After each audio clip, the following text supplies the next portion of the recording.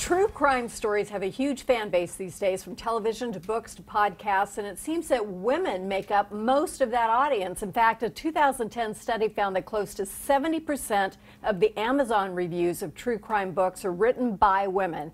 Carolyn Osorio and Kim Shepard have a theory about that, and they've just debuted their own true crime podcast called Scene of the Crime. That sounds very ominous. Yes, it is very ominous. So tell me about women in true crime.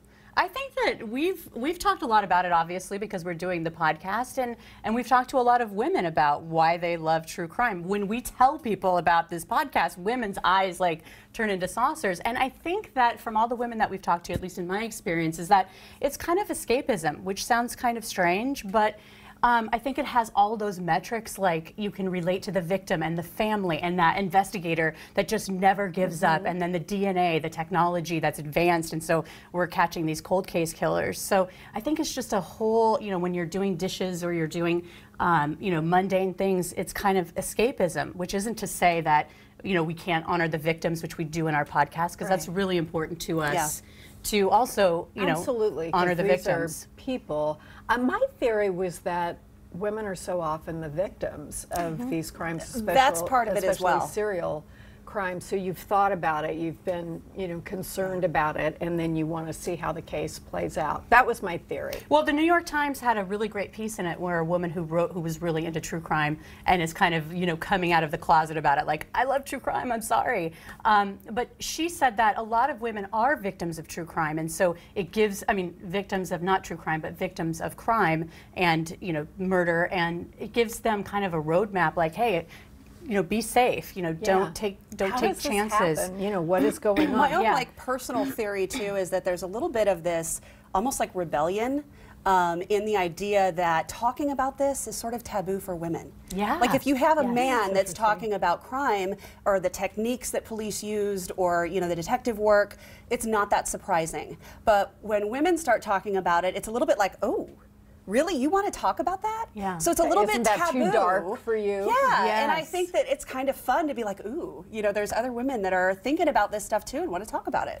There's also a fascination, I think, with some of these crimes where we're not sure what happened. Right. I think that, the making of a murderer, those kinds of things really kind of stir up your thought about the criminal justice system, the investigative process, all of those things that go on.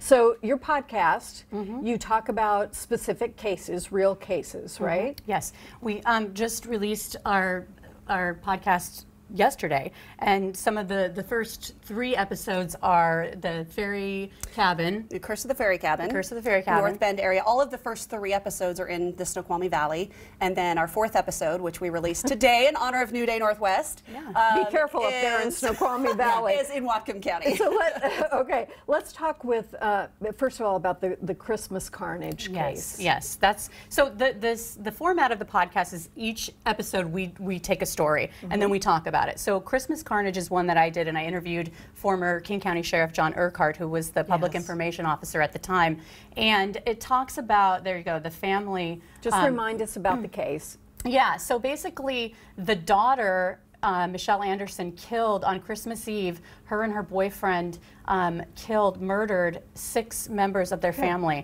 They're Wayne and Judy Anderson, and her brother Scott and his wife Erica, and their 2 children, 5 and 3-year-old. And and it's so horrible that you immediately wonder, how could this happen? And that's part of the story you explore. Yeah, and in this case, we don't find an answer to that. Like, I was thinking when I was interviewing Urquhart that I would find that answer. Why would someone do this? And in this particular case, you never get to it. But what you do is you talk about the victims and what they went through. And we talked a lot about like how graphic, because we are both moms having a 3- and a 5-year-old, and what you would do in that situation. And it's just, there's nothing. It was an ambush. There's no rhyme or reason. So, and then the surviving sister, who we hear from in the podcast, who was supposed to be there and could have been, her and her kids could have been additional victims. Yeah. It's just crazy. Doomsday Bunker. Tell me about this. So that's when I did, that is from North Bend. People might remember Peter Keller was found in this bunker out by Rattlesnake Ridge. He'd been building this thing for 8 years. It was a 3-story bunker. But they didn't know that when they came across the bodies of Kayleen and Lynette, his wife and daughter. In their home, there was a house fire. They found the bodies inside, and then it took them several days to figure out that Peter was the one who did it, and then some more time to find that bunker. And the whole idea again of why did this happen?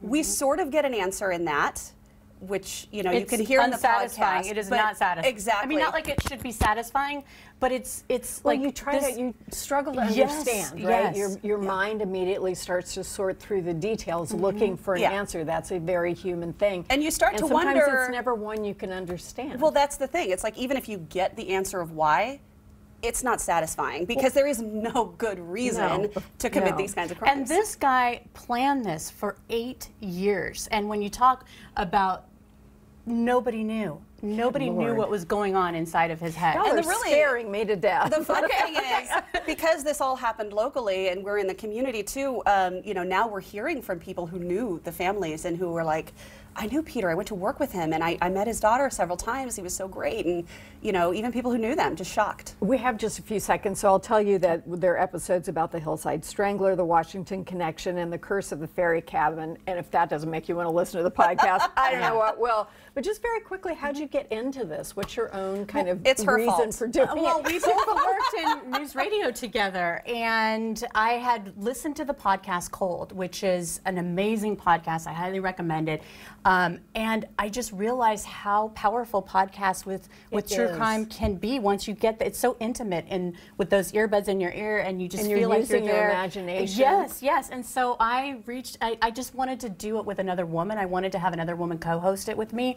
And Kim was just, so smart, so relatable, so genuine. And I went to her, and I was kind of like scary when I texted her, but she immediately called me. Well, this is what you were supposed to do. I have this feeling you two are going to crack a case down the road. Well, as a matter of fact, we did it. have someone already reach out to us who has a case that is unsolved that she would like us to pursue. And so that may be happening in season 2. Yes, and if people have tips, please go to our website, and if there's cases that you want us to cover, please let us know, because we'd love to do that. That is amazing. You guys are really terrific. Thank you. I can't wait to listen. Scene of the Crime podcast is available now. You can listen to episode 1, The Curse of the Fairy Cabin. I've got to hear this by going to sceneofthecrimepodcast.com, and we'll put that on our website as well.